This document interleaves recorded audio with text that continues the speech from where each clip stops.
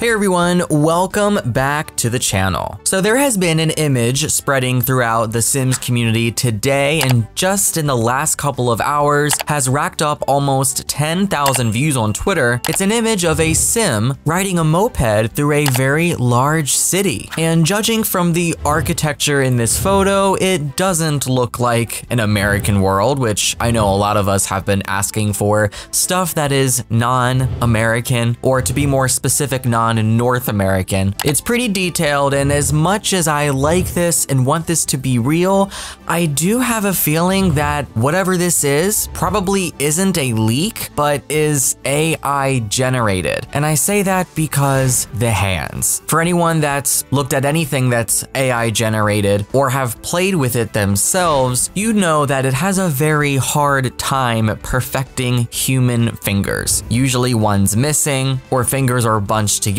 and on this image, the Sim's fingers and wrists definitely do not look like how they would look in the game. And also, there are just some really weird artifacts on some of these objects in the image, like the license plate on the moped. The edge of it isn't straight, it's really wavy, and those little symbols definitely don't look like the Simlish symbols that we have in the game. The Sim in the background on the right side of the image across the street even looks a little weird as well. Their back and shoulders are pretty far back away from that Sim's head. A lot here to me is pointing that it's AI and completely fake. So don't get your hopes up. I do think we will start seeing leaks really soon, as there is an expansion pack that is supposed to come Q4 in.